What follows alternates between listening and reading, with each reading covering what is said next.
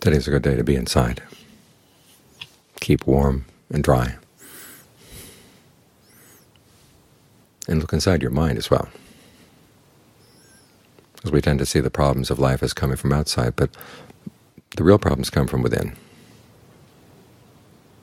When the mind gets infected by greed, aversion, and delusion, it's not that the germs are only coming from outside. It also has its own lack of resistance inside. Sometimes it welcomes them in. Times when we should keep our windows and doors closed, we tend to open them up, invite everything inside. This is the habit of the mind that we've got to learn how to bring under control. Because the mind doesn't just sit there and react to things. It's out there actively looking for things. And you want to make sure it's looking for the right things. And that means you have to get back inside, see what's causing you to look outside. What lack do you feel? What hunger do you feel? What need do you feel that has to be fulfilled? And how do you understand how it's going to be fulfilled?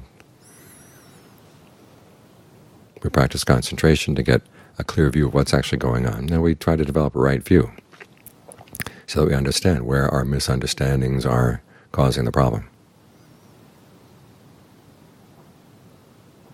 As the Buddha said, in some cases all you do is have to look at what's going on in the mind. You see what the problem is.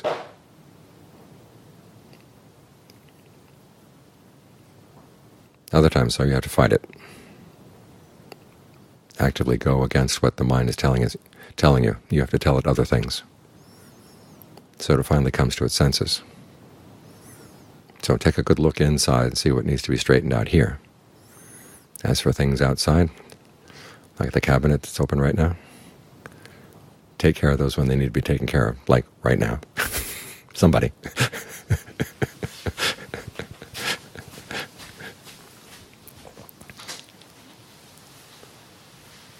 But otherwise, try to stay focused right inside, because this is where the real issues are.